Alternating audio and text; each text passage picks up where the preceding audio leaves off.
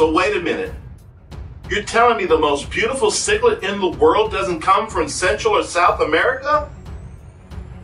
Not Honduras? Nicaragua? Even Mexico? You're telling me the most beautiful cichlid in the world came from Madagascar? That little tiny island off the coast of Africa?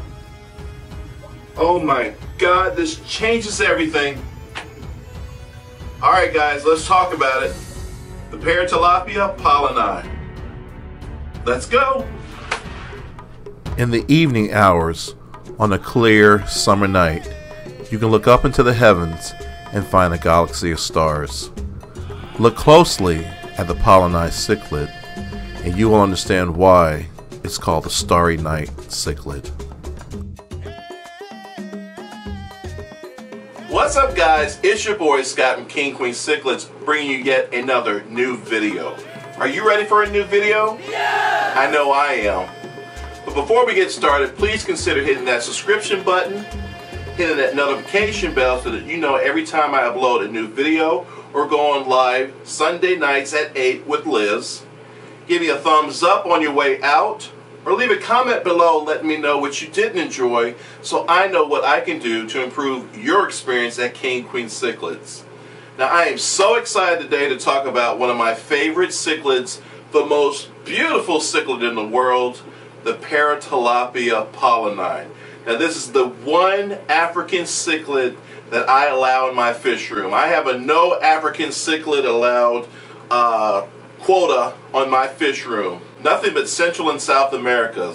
But this Polleni cichlid is so similar to those Central and South American cichlids and so beautiful too.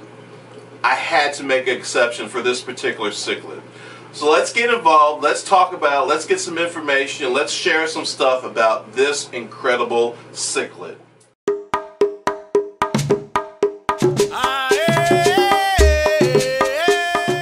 So let's dig into it and talk about this beautiful fish. Now number one, I did a lot of research when it came to the Paratilapia Polleni. I looked on YouTube to see what was out there, and most of the videos are just the fish with not a lot of commentary, where the commentary basically is someone repeating exactly what Wikipedia says. I have gone above and beyond that. I have talked to Dr. Loiselle, I've talked to Jim Cumming, two of the foremost people who know about Madagascar cichlids, the past, the current, and their future status. So I went to the top to get this information. I also used the Cichlid Companion Room, which is the world's largest cichlid database run by Juan Miguel. So basically what I'm talking about is the correct information. I even have a couple of quotes from Jim Cummings just to make sure that my information is as accurate as possible. Now these guys get to about 12 inches long. Jim Cummings said he's had one live as long as 13 years. They're beautiful black fish with speckles, white, gold, and blue speckles.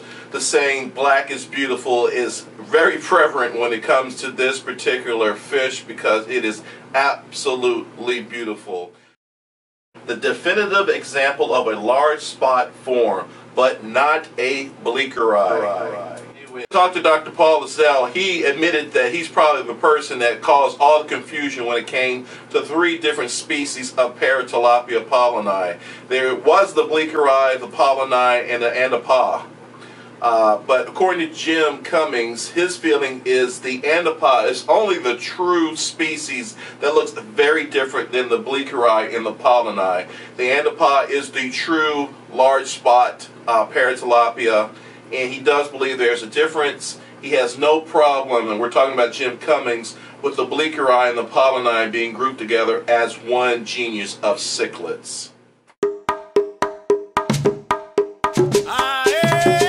Jim says start with a group of at least 4, 6 is better in a large tank. The bigger the better. He said he's never had success keeping them in pairs. They can be shy and retiring that way, or usually the male will beat up the female. Sexual dimorphosis shows a relatively small size, males 4 inches, females 3 inches, and young fish breed more frequently. the older your pair gets, the less likely they are going to breed, which may be my problem currently, because I've had these guys over 2 years.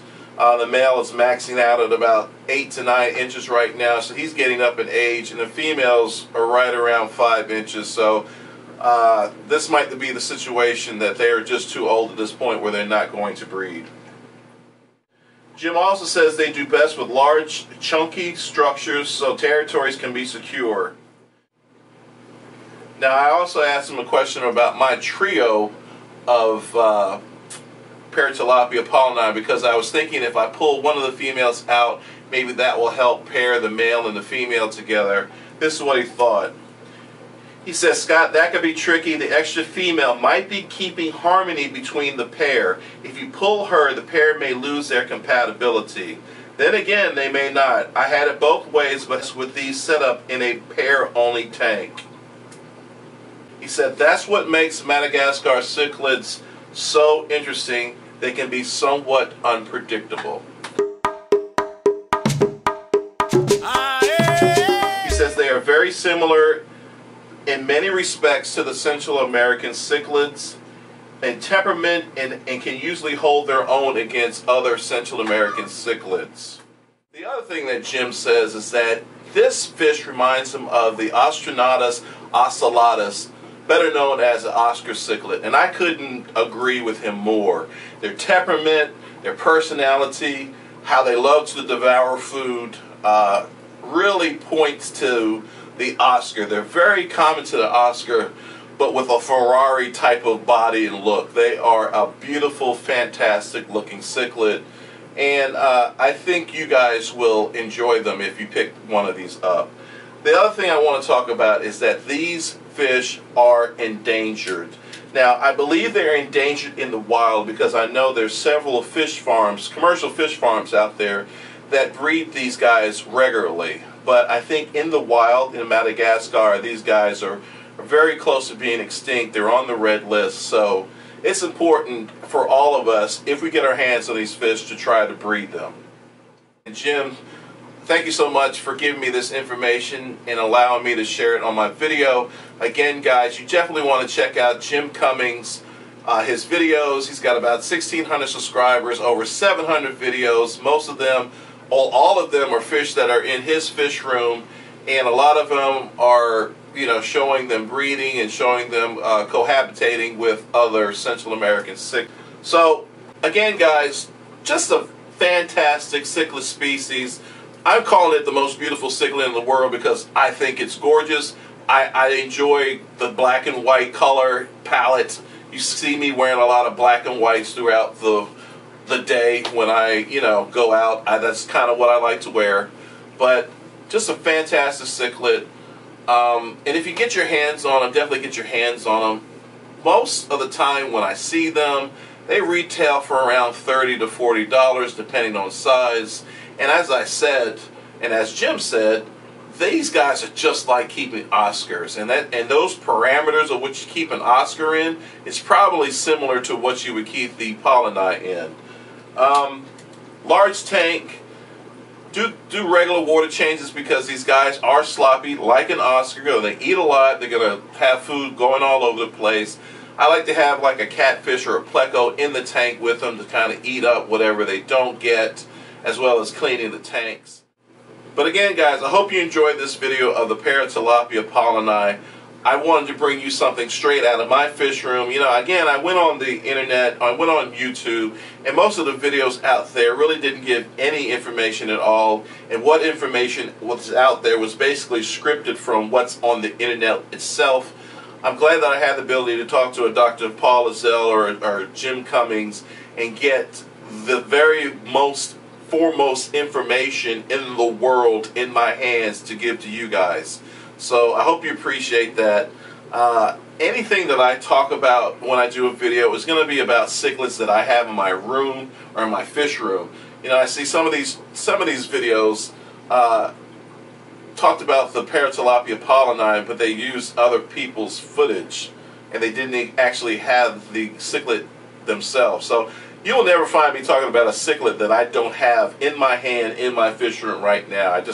I won't talk about other things that I haven't experienced or kept myself. That's the only way that I'm going to be able to give you the best information about it. Okay?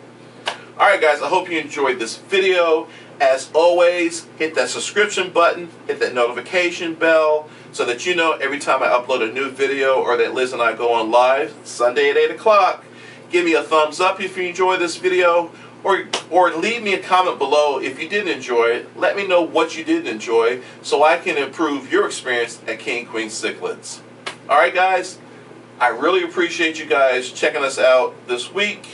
Liz also has a video that she put out herself. You can find Liz under Cichlid Queen, and she did a little short video about her nano tank in our kitchen. I thought it was absolutely fantastic, and I think you guys will too. Hope to see everyone Sunday night at 8. It's going to be a lot of fun, and I got some surprises. Alright guys, thanks so much for viewing. Talk to you later. Enjoy this hobby for all it's worth, and keep your hands wet. Bye-bye.